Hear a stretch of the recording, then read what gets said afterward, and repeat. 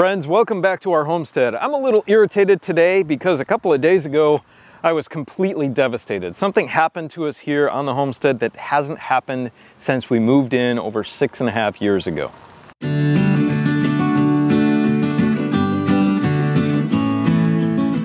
Now, when I moved in, I knew this was going to be a problem, so I did a preventative measure to try and alleviate that problem, and it has worked for 6.5 years, but it finally failed.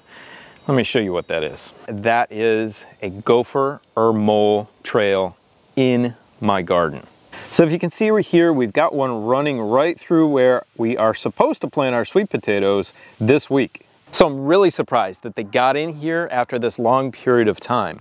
Let me show you the original barrier that we built to try to keep out moles, voles, and gophers. Well, here it is. This is galvanized 1/2-inch hardware cloth. It is buried 2 feet in the ground and it is bent out away from the garden. It also obviously sticks up about 10 inches above the ground around the entire garden. So it still goes in front of the gates, but it is bent down flush with the ground, obviously, so we can get in and out of the garden. Now, before I did this, I had read how effective it was, and it has been extremely effective for a long period of time. But that kind of wire can and will rust over time, and I guess it has. Now, I have noticed holes actually in the floor of this chicken coop out here. I think the chickens have kind of scared them away because those chickens will eat whatever comes up out of that hole. But I've noticed some big mounds out here, and that's a gopher. So when you have a huge mound, usually 12 to 20 inches in diameter, that's a gopher, and there are very few of them. If you have a mole, they will leave very smaller mounds that are kind of cone-shaped, and there are much more of them. So a vole is going to leave a trail that's really shallow, and any rain is going to expose all of those little ditches, I guess you could say, and you could see them. All of them are going to devastate your lawn, but only some of them are going to devastate the vegetables in your garden. The other day I noticed next to my potatoes just trails everywhere. Now, I was trying to determine whether they are gophers or moles. I hope they are moles. Even though moles will eat your earthworms, they are carnivorous. They are insectivores. So I don't have to worry about them eating my sweet potatoes, eating the roots of all my plants, and the tubers, obviously, on my beautiful potatoes. But if this is a gopher, then I am in serious trouble because they are herbivores, and gophers will take your potatoes.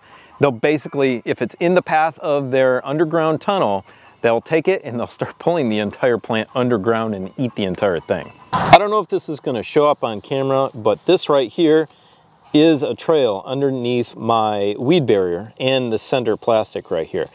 And I can just push it right down. And this was not here yesterday.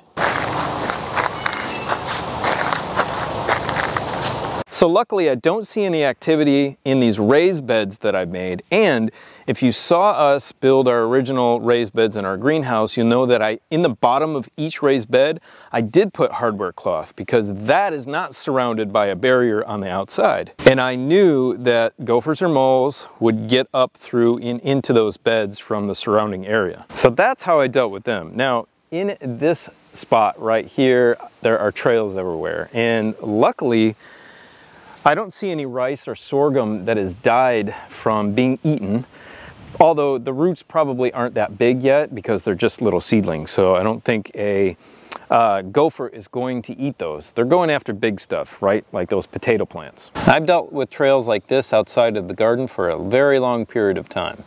You can see one of the holes here in the bed that's outside of the main garden. This bed is not protected on the edges. So we've got one here, we've got one right there, and I think there's another one over here. So that's why I've used these protective cages made of stainless steel wire in this area here. And I did mention these in a video that I did a while ago, and I'll put a link to them in the description below. I put these around all of my new fruit trees or bushes that I'm planting on the property, and now I've started to use them for things like this as well. So let's talk about eradication or prevention of moles, voles, and gophers. Firstly, I thought they were moles, and I hope I'm correct because, like I said, moles are carnivorous and they're not going to eat my vegetables. So I went with this right here, which is a mole bait. It is shaped like a worm and it is poison. So what you do is you find the mole trail and you dig down, you figure out where they're at, and you put one of these down in there. Behind me, this is supposed to be planted with southern peas right now, but I have sticks sticking out of the ground everywhere where I did put a bait under the ground. Now, I may have been impatient and did not wait long enough for them to possibly work. I just started grabbing everything else that I could to try to mitigate the problem out here. And the second thing I've got was a sonic vibration producer. So you could hear that and I can feel that. The vibration sound is pretty loud and the vibration is not super strong, but it's annoying. And I place these around the garden where I have my root vegetables mostly, around the potatoes, where the sweet potatoes will be because I want to drive them out of there, and where I have beets. So I'm fairly sure that these are doing better work than these because I see fresh trails underneath the weed barrier fabric in the garden. I don't see them in here. That's where these are. But I think maybe that these didn't work, they didn't eat them, and they are being driven away by these. Now, I've read a lot about using castor oil and vinegar to pour in the holes and pour around the holes, and that starts to irritate them and they don't like the smell and they kind of stay away from that area. I haven't tried that, so I'm not sure if it works, but I wanted to pass that along to you. So the last thing I tried was a gopher trap because I didn't know if they were gophers or moles. This can work for moles, but it's a little big for their trails. So if it's a gopher, you want to find one of those big mounds and dig down and put this in the hole right before that big mound. Now, it's important to note that voles will leave about 1 inch to 1.5 inches wide diameter hole very near the surface. A mole is a little bit bigger. It'll leave a 2-inch, give or take, 1.5 inch to 2-inch trail a little deeper, about 6 inches. And then gophers actually do go deeper, about 12 to 18 inches, and their hole is bigger. It is about 2.5 inches wide. So this trap right here is perfect for getting inside there. This did fit in what I had, so again, I just don't know what it is. So this is a gopher trap. It's a Victor 610. It's a very famous trap, and it's been around for a long time. What you do is you push on the center and open up the pinchers, and you get this small bar with these prongs on it hooked under the front of the big bar there. And then we're gonna put this back paddle, or this trigger, over the end of it, like that. Then the gopher comes through here, and they're fairly long, probably about 6 inches long. When the gopher comes through here and bumps into this, it snaps, and these sharpened tines will go into it and kill it or trap it. Unfortunately, I have not found anything that's been caught in this so far. I think these might be my best bet. I have a friend who just lives down the road, and he says he uses these with what he thinks is good effect because they seem to kind of leave the area that they are in. Unfortunately, all these things are cheap plastic and they are made you know where, and they don't last very long at all. And unfortunately, they can get a little expensive. I'll put a link in the description below for these. They're okay, they're not the best, but I'll leave that link for you anyway. So again, you can prevent them from getting in by putting up a human barrier, some sort of metal barrier, although after a few years it may fail.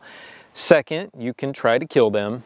Third, you can ward them off with a sonic noise or some sort of smell that they don't care for. And then the last way is killing off their food source. So if you have a mole, that means killing off all the bugs underneath the soil, the grubs, the worms, and everything like that. That's not an option. Or if it's a vole or a gopher, that means just not planting anything in your garden that doesn't have some sort of cage around it. And that's not an option either. So hopefully that information was helpful. You can try your best and work at it and work at it and work at it, and sometimes it's gonna fail out here on the homestead. You just have to keep moving forward. That buried fencing 6.5 years ago was a lot of work, but hey, it worked for a long period of time. I would recommend it. And luckily where I put those other cages, the Volkings, around my blueberry bushes or around the grapes or around other fruit trees and things like that, it has worked so far. I'll keep you guys updated. I don't see any potatoes yet being pulled under the ground and eaten, so that's a good sign that it's a mole and not a gopher. But I hope that nothing else discovers the hole in my barrier out there. No gophers and no voles, because if that happens, this whole garden would be devastated. All right, have a beautiful, blessed day, and check out this video right here, which is our full guide on how to plant strawberries. We'll talk to you in the next one. Bye.